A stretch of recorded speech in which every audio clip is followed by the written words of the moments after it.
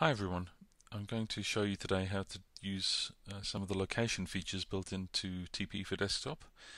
We're going to look at how to search for locations, how to save them, how to navigate back to them, and then we'll take a little look at import and export and how you can use that in conjunction with other tools such as Google Earth, which I know many of you like to use when planning your photography.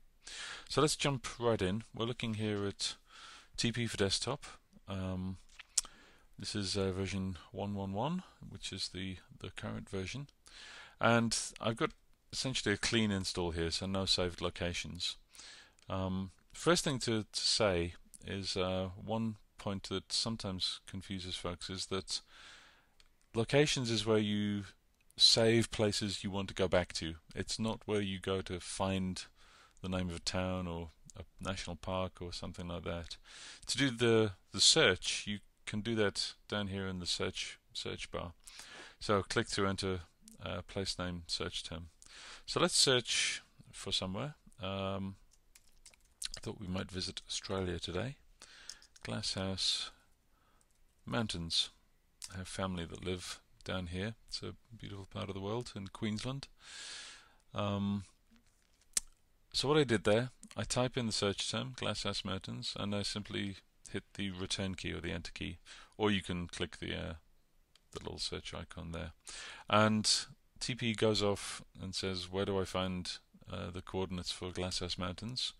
And you can see that I started off with the map in Boulder, Colorado, and here I am now in Australia. Let me just zoom out so you can get your sense of where you are in the world. There we are. So there's Australia. You can zoom back in. And indeed we're in Glasshouse Mountains.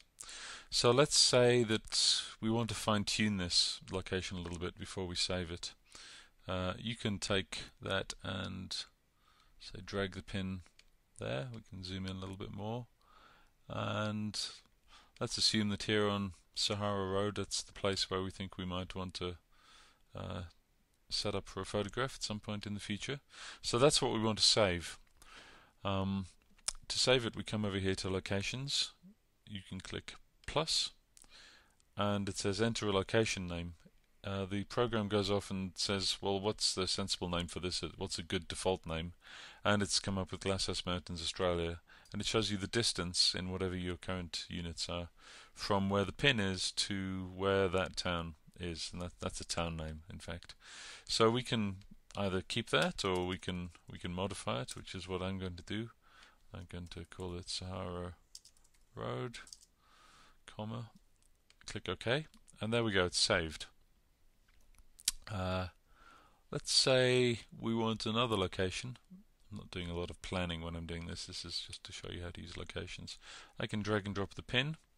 I can click plus, or if there's a keyboard shortcut, you can do Shift plus, which is what I just did there. Comes up with the proposed name again. I'm going to change that to Carnarvon Road, Glasshouse Mountains, Australia. Do there, and we've saved that too. Now, you may ask, well, why can't I just search and save in one hit? And the simple answer is, quite often you might want to search for a place, but it's not somewhere you're ever going to go back to. It's not somewhere you particularly care about, so you don't want to save it. So rather than forcing you to save every location, you can search here, and then if it's somewhere you want to keep, you can come and add it here with the plus button. If you want to delete it, that's the minus key here. So let's say we want to navigate back to our Sahara Road location. We select that and we click go, and there's the pin has moved back. I can go back to Carnarvon Road. There we go. I can also just double click here on the coordinates, double click here on the coordinates, and so forth. You can click on the name to relocate it. So let's say we know that Glasshouse Mountains is Australia, so we could get rid of that, boom, and those are updated, as you can see. You can sort, clicking the column headers. You can filter, so if you have a large list, you can filter it down by typing a few letters of the name there. So that's in a nutshell, that's how to search down here how to save a location by clicking plus, give it a name, and double click on the coordinates or select it and click go to head back to somewhere that you've previously saved. Now, one thing that you can also do here is you notice these other buttons, import and export, and these are pretty handy. So one thing that is very useful is the import function, and that allows you to import saved locations from other applications or other data files. And specifically what it imports is a format called KML, which is what is used by tools such as Google Earth to store place marks, which is what they call pins, for example, on a map. So if I flick over here to a web browser, here's somewhere I found, just happened to Google around for it earlier today, and you'll find quite a lot of places on the internet. There are saved KML files. So here we are. Some kind person has put together this New Zealand landscape photography locations, and they have a big long list, as you can see with all the pins here in New Zealand, of places that you could go to make photographs around the country. And it's available here as a KML file, and that means that we can import that into TPE. So I've downloaded this previously, so what I'm going to do now is flick back to TPE. I'm going to click import. Here's the file. I saved it earlier, New Zealand landscape photography locations.kml. I select that, having clicked the import button. I click open, and boom, there we are, 57 locations imported. And now we can pick one of these. We can go to let's say Stormy Point Lookout. That sounds promising. Not somewhere I'm familiar with. I've never looked at these before. So all of a sudden we've got some nice data that we can explore if we were going to visit New Zealand and see what's there and understand what might be going on with the light using TPE. Let's try another one. Tom Parker Fountain. Where's that? Let's have a look. Okay, up at Napier, up on the coast. This is a place I sometimes use as a testing location because it's very close to the anti-meridian, 180 degrees away from Greenwich. So there we go. We've imported 57 locations just like that into TPE. Similarly, if you want to save your locations or you want to transfer them, say you've got TPE on a desktop machine and you also have it on a laptop, and you want to get the locations from this install onto another machine, you can export them. You see here it says export, and in brackets that's a number 1, and that's the number of locations I have selected. So if I click on this first one, always click on the coordinates rather than the name, because it'll let you edit that if you click on the name.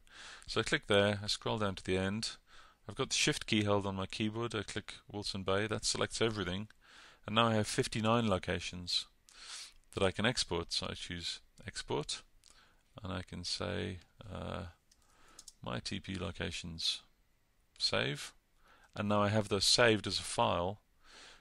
You can then transfer that on a USB drive or via email to another machine, and then you can import it straight away back into another copy of the program. You can also import it into the iOS version of the mobile app. I'm going to show you that in a separate video. So let's just quick recap on what we've done. We've searched, we've added locations, we know how to delete them, we know how to go back to them, we know how to rename them by clicking on the name, we know how to import a KML file, and we know how to export our own saved locations from the program. One thing I didn't mention before is that there is a feature for storing notes in the desktop version of the software. So you can see here I have Arrowtown Woods selected. If I press the notes button there, pops up and there's the notes from that KML file. That one has obviously got a bunch of HTML in, which doesn't come out very nicely formatted, unfortunately.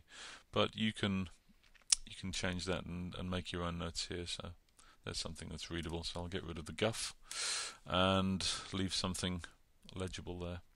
There we go. So that's from that file that we downloaded from the internet previously. You can just click notes to hide that again. Let's flick now over to Google Earth. What I'm going to do here is show you how to transfer information from Google Earth back into TPE. So what I've done, I searched previously before a very nice location called Dickey Beach, which is not too far from Glasshouse Mountains in Queensland. Just zoom out a little bit there so you can see where we are.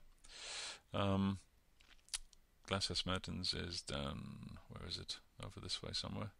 Landsborough, yeah, BOR, Glasshouse Mountains, there it is. So I searched for Dickey Beach. I'll just go through this again so you get the idea of how it works. Dickey Beach, QLD for Queensland. Off we go. It's moving over there. And then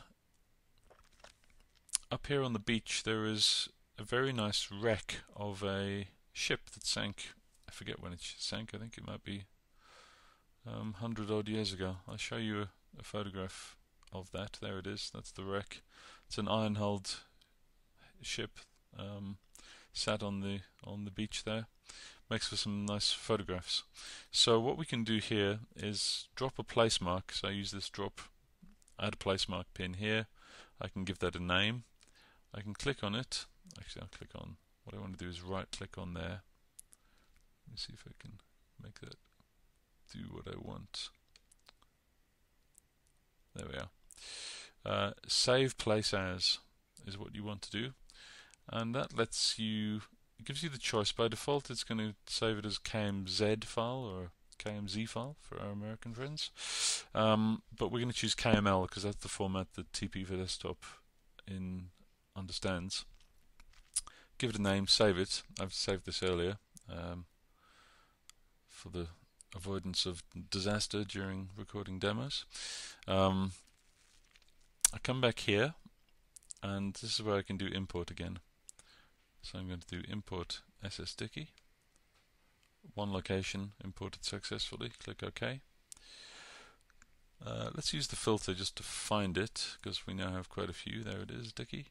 Double click, and there it is. Let me switch to the hybrid view and zoom in, and you'll see that that's exactly the same place we had in Google Earth, but now we have it in TPE, and we can use all those normal tools that we have to understand how the light moves around that location. So there we go. We've covered quite a lot about how to use locations within TPE and how you can do import and export of KML files. Hope you find this useful. I'm going to record another video that shows you how to exchange your locations with TPE on iPad and iPhone and a few other options that we have there. Thanks for your time.